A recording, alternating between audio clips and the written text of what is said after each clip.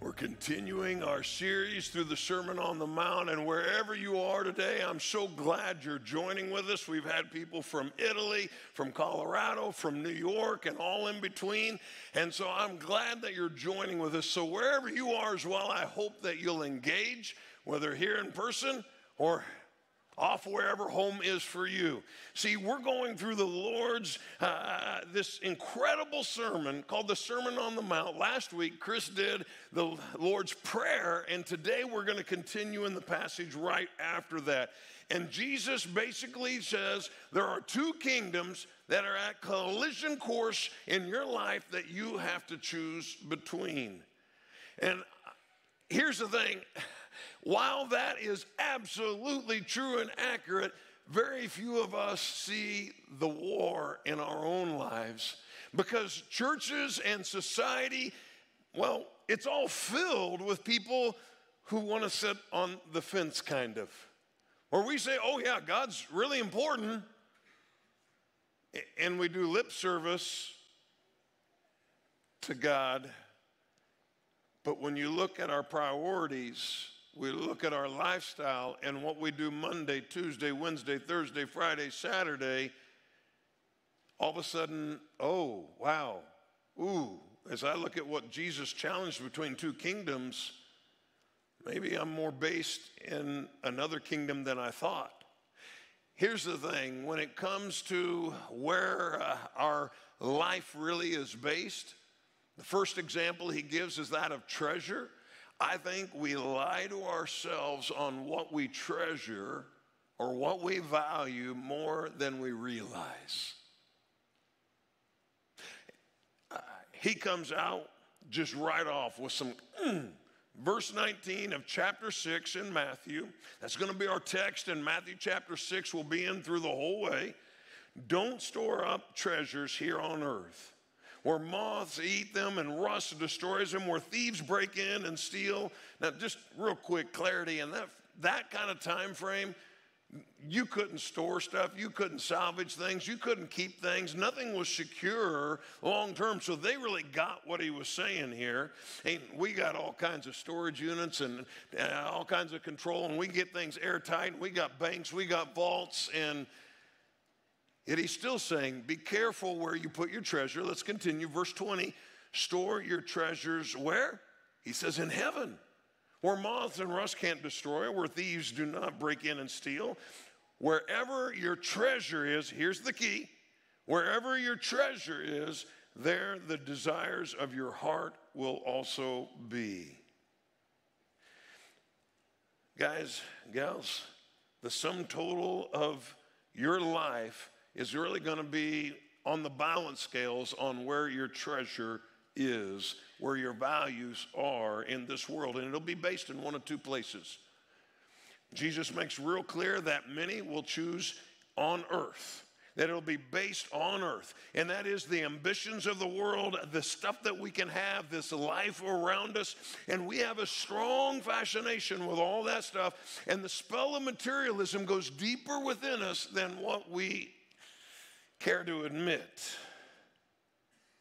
See, now, some of you might hear this and you just kind of jump to the extreme and you go, wow, so that means we just can't have anything, right? No, that's not what it says. He's being very clear. It's the selfish accumulation of possessions that is forbidden. The Bible doesn't say that you can't have property. It doesn't say that you can't take care of others or that you can't have some money in your life. In fact, you're told to prepare for tomorrow, but don't put your hope in what you have.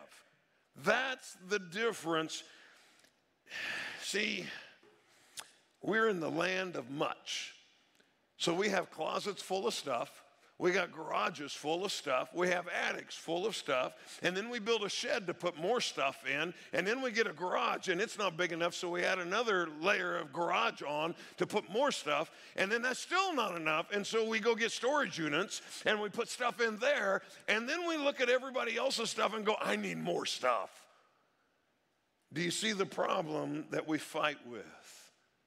It's never going to be enough when it's based here on earth, because the stuff that we have here is not bad. But if you put your base in that, you put your hope in that, you put your identity in that, it'll always leave you empty. So he says, base this in heaven. You know, your treasure is to be based in heaven. Your deepest values are to be based in heaven. He says, live for more. And he doesn't just list out, he kind of just gives us a picture. You see what the Bible says? He's saying, you know what? When you love God, when you love people, when you get to know God, and when you share your faith, when you develop character, these are all temporal activities with an eternal consequence. And therefore, you're sending treasure to heaven. It's stuff that lasts beyond today.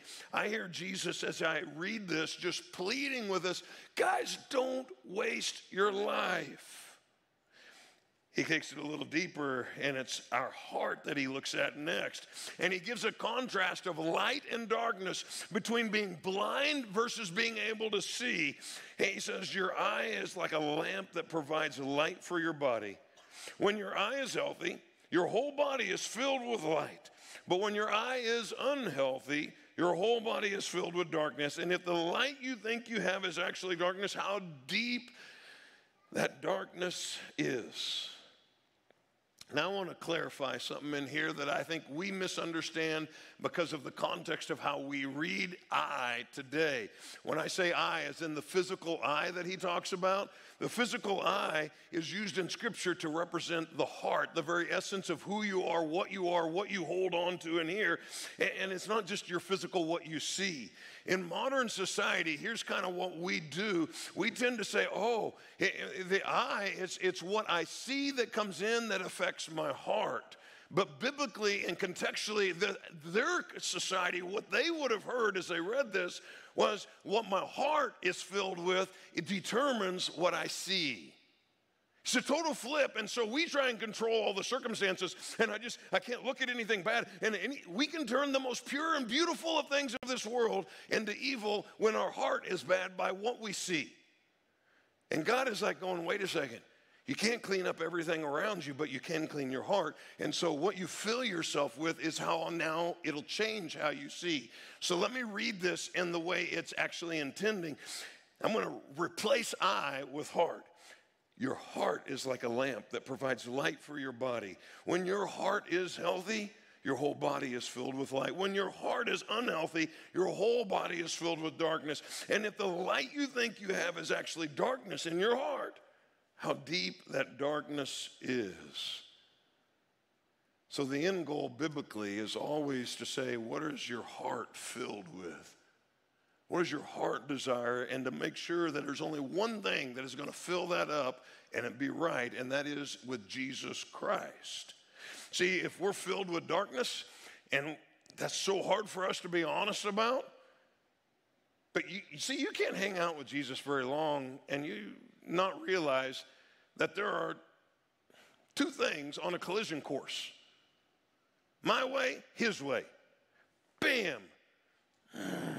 Well, I love you, God. Bam, my way, his way. Oh, they're not the same because my way is selfish. It always is. His way is so different than mine. You know, Keith Green put it this way, Lord, it's so hard to see when my eyes are on me. The me that we live in as a generation, all of us, no matter your age, we're more focused on me than we ever care to admit. It corrupts us to the core. He says we're to fill ourselves with light, and it changes how we see things around us. See, there's one true source of light. There's only one source that actually makes a difference, that changes who we are, and that is in Jesus Christ. Now, please hear me. When he says he is the light of the world, he cannot be a side thing. He's either the main thing or he's nothing in your life. That's the only way. Jesus can't be just kind of, oh, he's my buddy on Sunday. He's my occasionally when I need him. I send up an SOS when things are bad. It doesn't work that way. He's either boss, he's the main thing, or he's not at all. Now, unfortunately, we often don't know where we've placed him because we're so good at lying to ourselves. I've done it, you've done it, until the end of life. You know, life has this way, the theory kind of goes that I agree with. Old age reveals at essence who we were all along. So when your wrinkles start and the hair turns gray or falls out, the joints don't work anymore, the arteries are clogged, and you don't have much left, at essence now, that's all you have.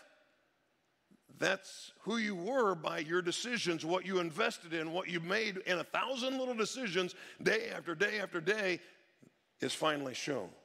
Let me give you an example. And I mean this in a very loving manner towards my grandparents, but I had a grandma and a grandpa, both who've passed away now.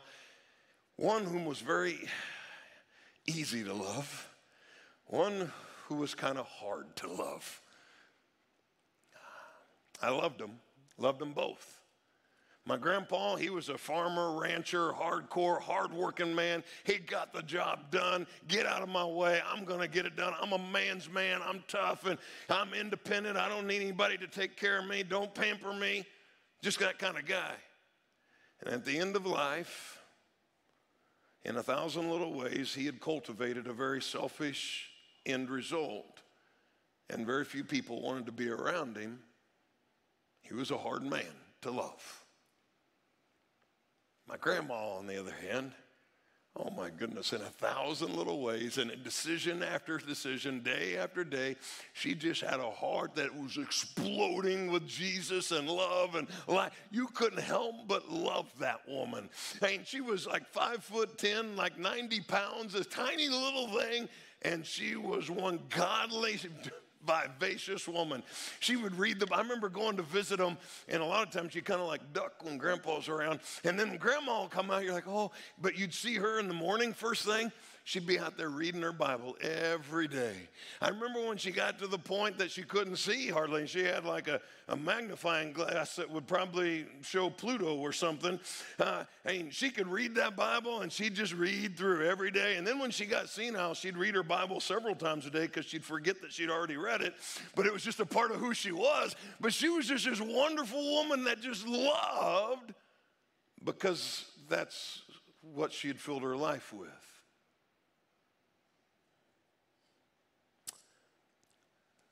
What are you filling yourself up with today? Every little decision, where your treasures are, where your values are, those 1,000 little decisions today and tomorrow and the next are going to show at essence who you really are and what you've been filled with.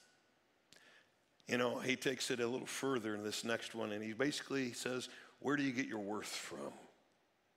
And where does that come from? In society, you're going to get thousands of different ways that are told you and promised you. You know, if you just do this, if you just buy this, if you just accomplish this, you're going to, I'm going to have value and worth. And you know, all of them deliver a little bit.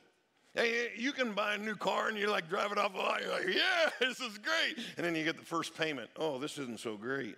And you know, you buy your house and then something goes wrong. And you're like, oh, you get the new iPhone and then a new one comes out. You know, you buy this, you buy that. And it always feels great for a second. And that is the lie of Satan. Nothing wrong with buying stuff. But if your hope there, your values there, it always underdelivers and overpromises.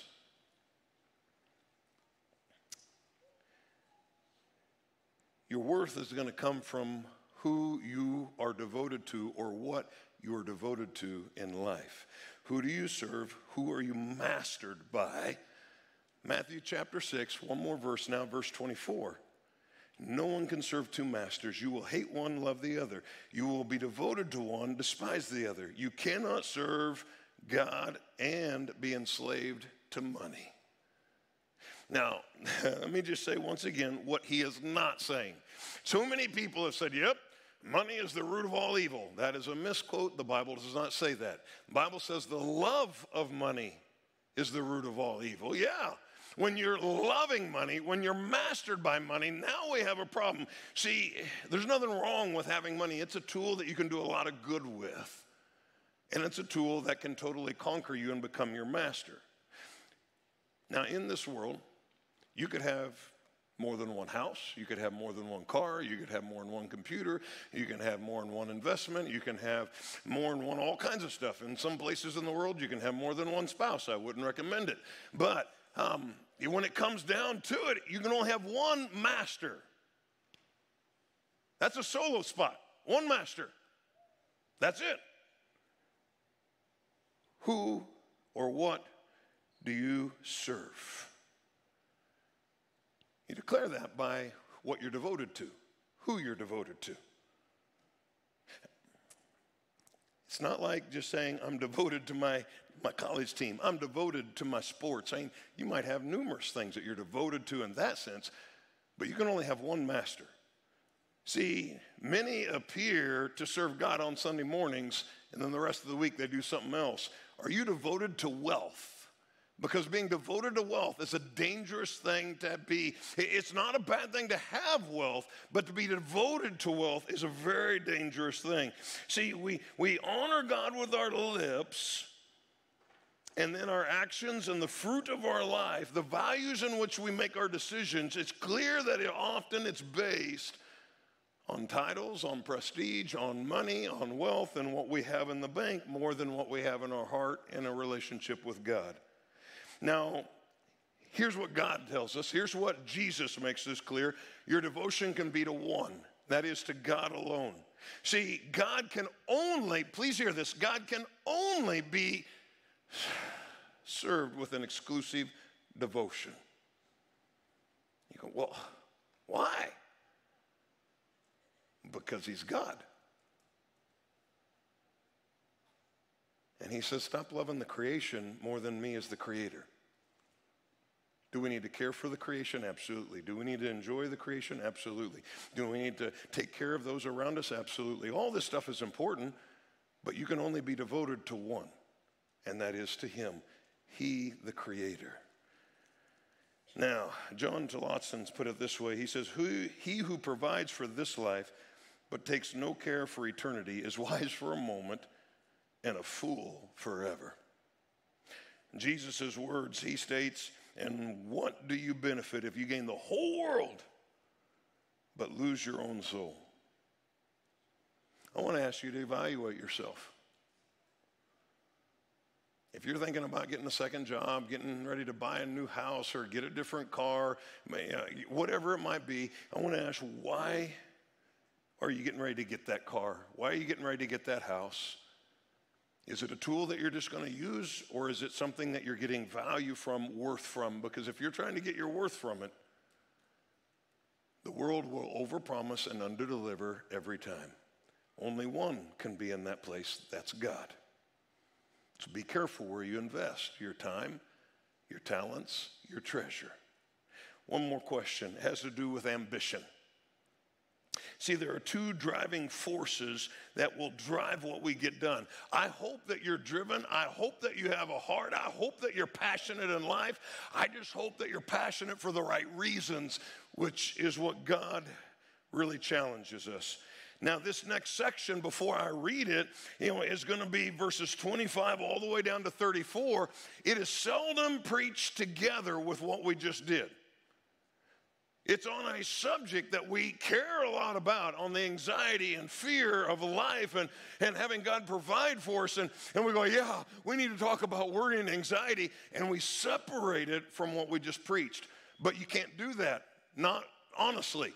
Jesus is preaching a sermon here, and he says, therefore, in some translations, other translation, he says, that is why.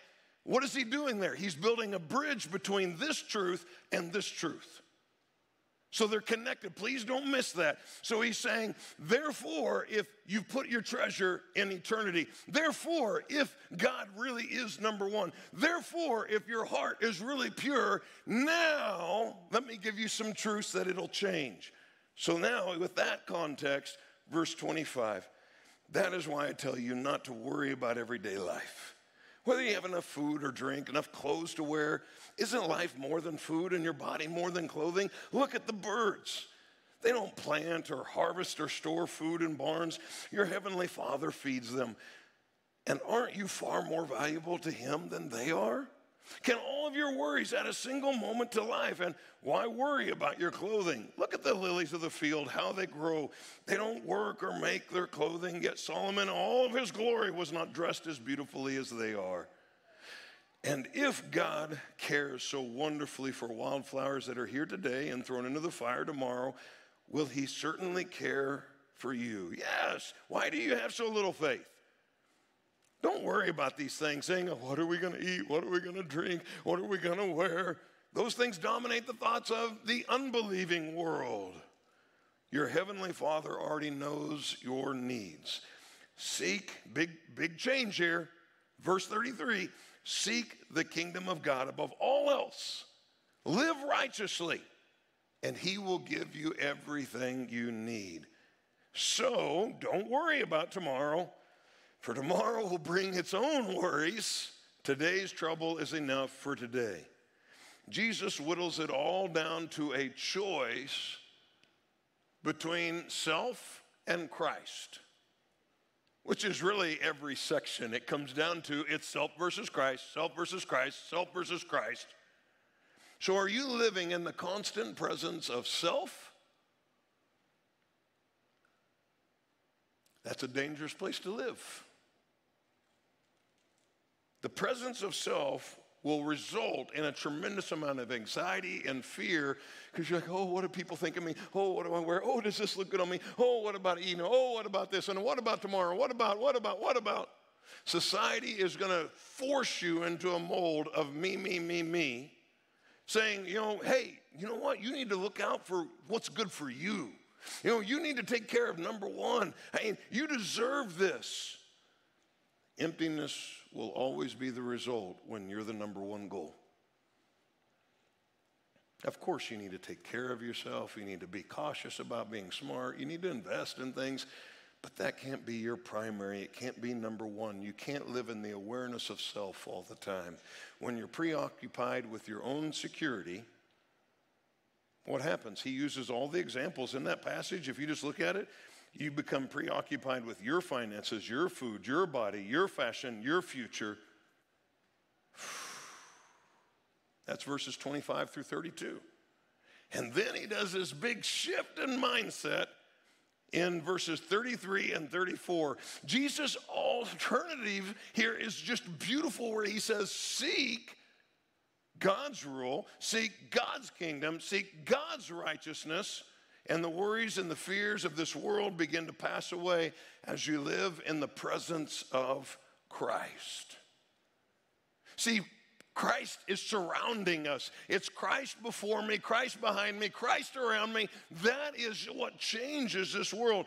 Now, once again, let me make sure you could misread this passage, go to extreme, misunderstand, not put it in context.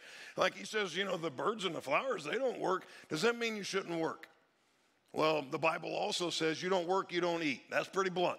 And so you ought to do that. He's saying don't put your hope in that. Don't put your value in that. He's like, well, put God as number one. So that means you don't care for other people. No, the Bible says you're like really worthless if you don't care for your family, if you don't take care of them. The Bible says you ought to look out for orphans and widows. You ought to take care of those who are the less, the needy, those who are struggling. That's clear throughout the Bible.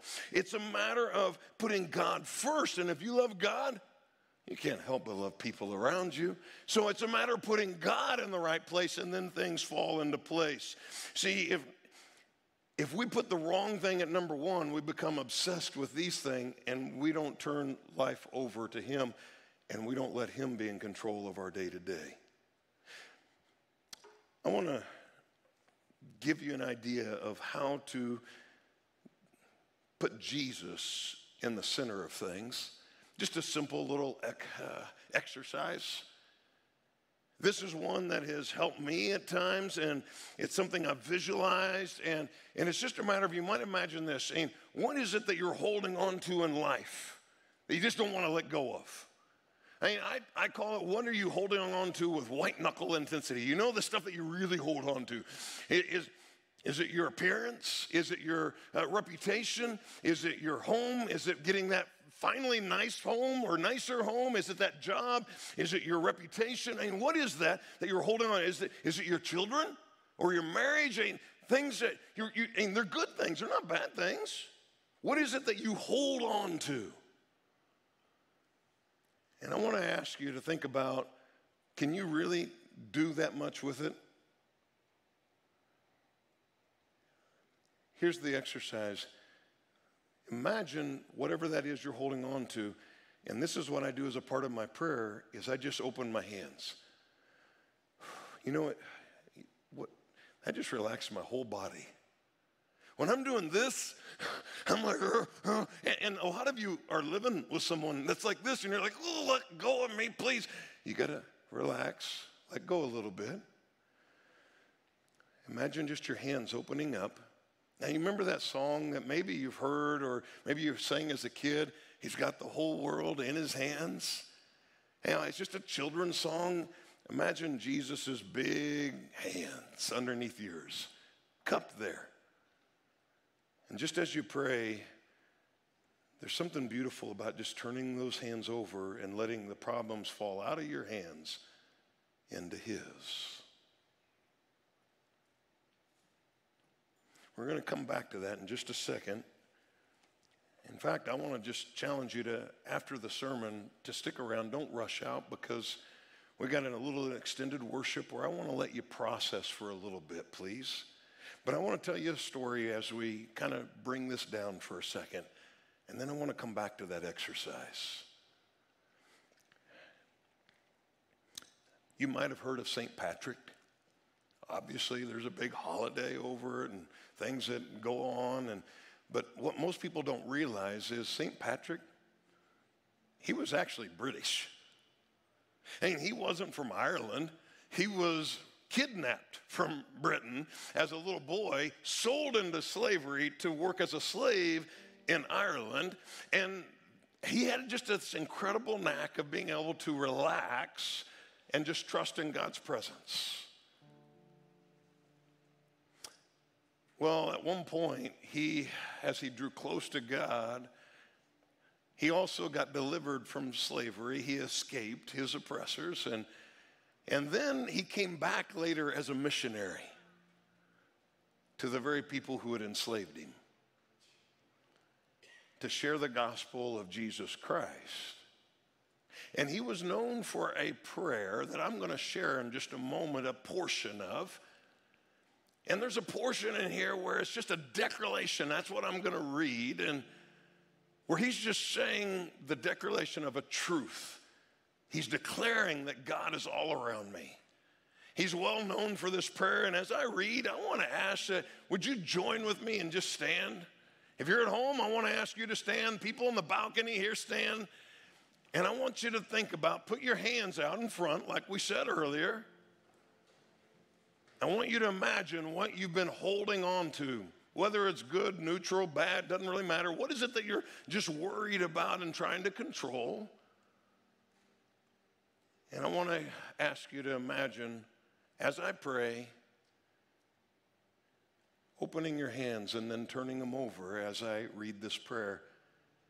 I want to ask, just keep your eyes closed at this point and let me share this prayer of St. Patrick. Christ with me. Christ before me. Oh, Christ behind me. Christ in me. Christ beneath me. Christ above me. Christ on my right and Christ on my left. Christ when I lay down. Christ when I sit down. Christ when I arise. Christ in the heart of every person who thinks of me. Christ in the mouth of everyone who speaks of me. Christ in every eye that sees me. Christ in every ear that hears me.